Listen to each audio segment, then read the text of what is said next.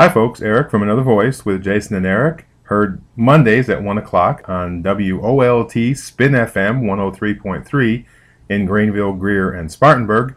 And you can follow us on canigetawordin.com. You can hear our podcast there as well as find other information. And while you're surfing the web, make sure you stop by pdoutfitter.com.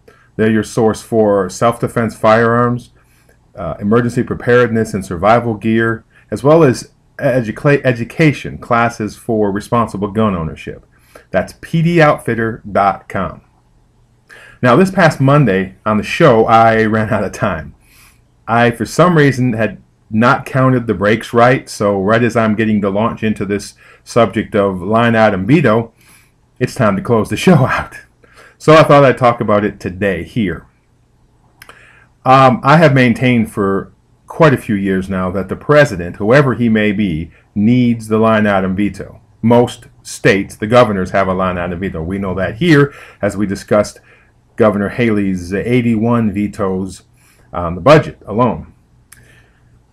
The line item veto basically allows the president or the governor or whoever to, when they get a bill, to take out a line, to say, I'm going to veto this line. Now, Congress still has the opportunity to override that veto. I'm going to give you an example, a current, today example of why this needs to happen. The Congress passed a bill, H.R. 1627, called the Honoring America's Veterans and Caring for Camp Lejeune Families Act. Now, this is a good law in general. It started out to address a serious problem with our servicemen and their families that had been stationed at Camp Lejeune from 1957 to 1987. During that time period, they were subject to contaminated tap water, and many people developed cancer and other diseases. And there were questions about, was it from off-base, on-base sources? Was there things hidden about it? Did they try to cover it up? But the bottom line is this bill was designed to help those families. And that's a great thing. They need to do that. And then, as happens in Congress all the time, it expanded to other things.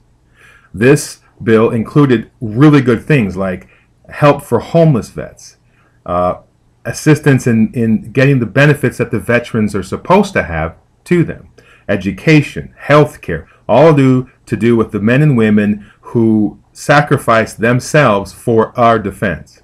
So this bill is really good. The problem is, included in this was a section to deal with a problem at military funerals, namely the Westboro Baptist people. As you are aware, these folks go to military funerals and they raise all kinds of sand. They speak vile and hateful things, not even directed, not because the soldiers did anything wrong and not about war, but about their hatred of homosexuality and how they're blaming, how they do this. And it's a terrible thing. Well, the government decided to step in and do something. So they now have this bill, which now is into law because President Obama signed it yesterday.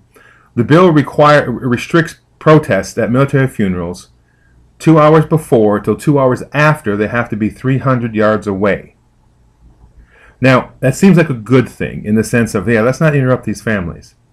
The problem is it is an infringement. It's a restriction on constitutionally protected rights, the right to the freedom of speech and the freedom of assembly.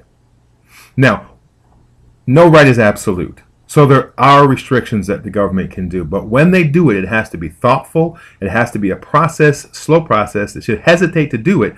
And most importantly, there must be a compelling need that the restriction can only solve. And that doesn't fit in this case. In my opinion, the American people have said no. You don't get to do that. You don't get to dishonor the memory of men and women who give their all for our country. You don't get to disturb the families. And what do I mean by that? I went to Private Whitmire's funeral in Simpsonville a while back. Folks, Westboro could get nowhere near the church, nowhere near the family. There were thousands of people. I went to one in Easley just recently. Hundreds of people came out.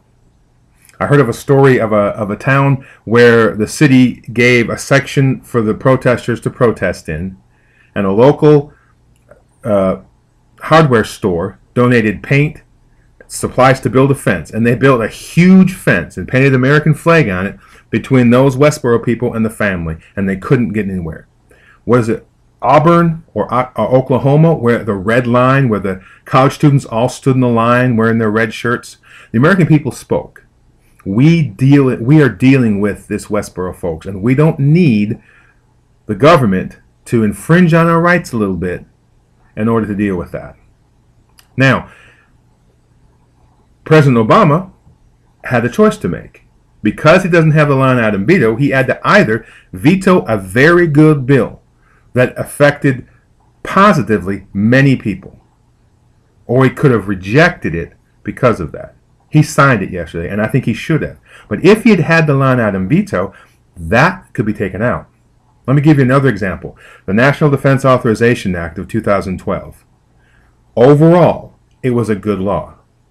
Except they stuck in there this indefinite detention. Sign it or not sign it.